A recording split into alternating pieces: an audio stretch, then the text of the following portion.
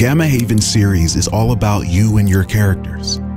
I encourage players to find their lane, play their part, and really immerse themselves into their role.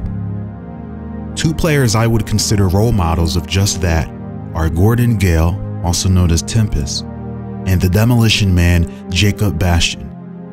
These two characters have been major protagonists thus far, merely because of their involvement with one of the most prevalent plot points during the first two seasons. Their actions made them into literally the last line of defense for the people of Haven. That's how they tied themselves to the plot. Individually, they both sacrificed so much and lost countless friends, family, and allies. And even still, they united with what they had to overcome global genocide. Jacob, the leader of Havenguard, an army of brave citizens fighting for those who cannot, and Tempus, Headmaster of the Gate Center, a haven for G-types on the bleeding edge of G-type development. This is for you both, and anyone in a struggle to protect the innocent. We declare that the 4th of July is a holiday in Haven City called Heroes Day.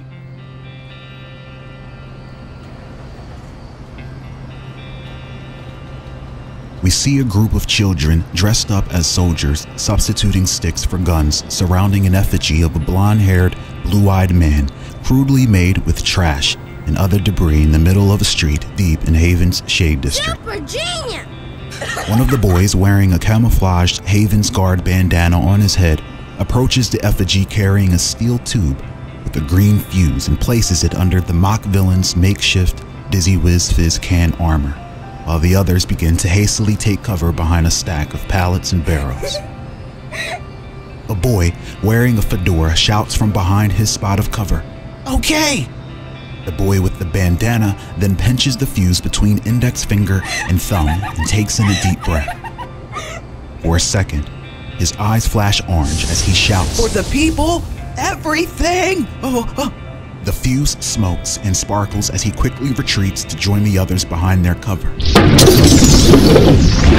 effigy is blown into bits as cans and other debris become smoking projectiles. Stray cats run for their lives in panic, dogs bark and howl, and car alarms go off in the distance. The children all look at the smoking crater in the middle of the street, and then to each other in shock, and the words that follow are all the same.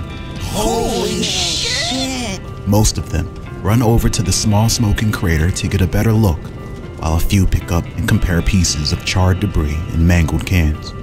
Their fun is quickly interrupted by an old man shouting originating from a window 4 stories up. You fucking punks! They laugh and quickly scatter. We see a different side of the city, even if for just today. Children playing in the streets unafraid, dressed up as the heroes they idolize. People helping and looking out for each other, and standing up to the scumbags that usually plague Haven.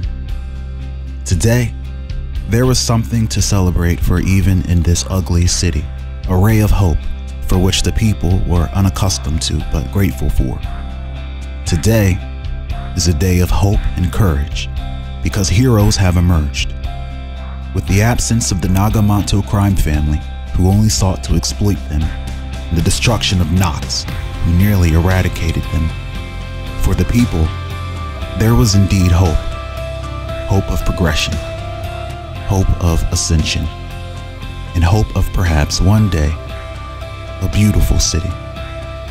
Today is a day for the heroes. This canon entry was written by a new partner of mine who chose to remain anonymous but will go by the Archivist. More on the Archivist and the team that I want to build later.